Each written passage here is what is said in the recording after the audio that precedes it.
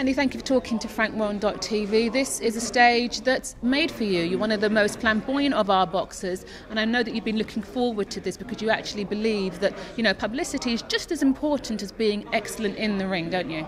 Absolutely, absolutely. I mean, you could be the best fighter in the world, but if no one knows you, where you're going to go? I mean, the contenders is the best thing for me. I mean, I didn't get any exposure as an amateur, and every bit of exposure I've got since turning professional, I've grabbed with both hands and feet. So therefore, the contenders is the perfect show for me because it's a stage for me to get out there and get in the public eye and be a well-known mainstream fighter.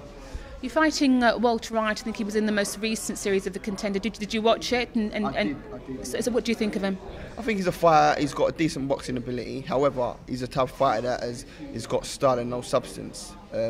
So when he gets in with me and feels my punching power, either A, he's going to crumble, or B, he's going to get knocked out. So that's my intention. He's going to feel the punching power. I've worked him out. I know what shots to throw on him to get through him. He's styling no substance. I mean, he's the type of fighter that's on looking good rather than actually being good. And I'm the type of fighter that actually looks good, but while I'm looking good, I'm actually thinking I'm actually being a good fighter. I'm thinking about what I'm doing in there. What do you think the Americans are going to sort of make of your style? Because it's a UK versus USA. Do you think that the UK team will gel as a UK team, knowing just how individual in a sport boxing is? Of course, I mean, boxing is never a team sport, but what helps, and this is the reason why boxing is one of the few sports where people have an entourage. The reason being is because as a fighter, you need people around you that you can make jokes with and you can gel with. So I mean, we've been here today at the press conference, and the fighters really gelling already. I mean, fighters that obviously know of me and I know of them that have never met each other, but now we've met today. We're gelling already. The jokes are coming in, so I can imagine the 7 days we're going to be up there. It's going to be fun. Although when we do get in the ring, it's going to be one-on-one. But the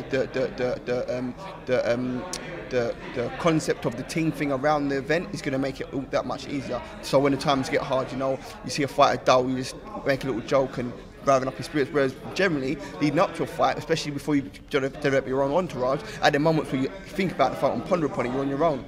When you've got people around you that are going through the same thing, it's good. Talking of an entourage, I know you're going to be on a high off your last fight anyway, but talking of entourages, your entourage almost, which includes yourself and Spencer Fearing, went down to see Danny Williams regain the British title. That's going to put you even more of a high, isn't it? What is that entourage like, that little network you've got there? You've got Danny Williams, Spencer Fearing, Anthony Small. How important is that group that you've got going? It's very good, it's very important. I mean, like we're all from the same area, so we all understand each other. It's just a beautiful thing. And Danny winning the British heavyweight champ title again is a beautiful thing. I mean, it's good. It's raised the spirits, and we're all on the same page, so we all gel together. It's all good. You think Danny will be coming up to support you in Newcastle? Absolutely. Thank you. No problems.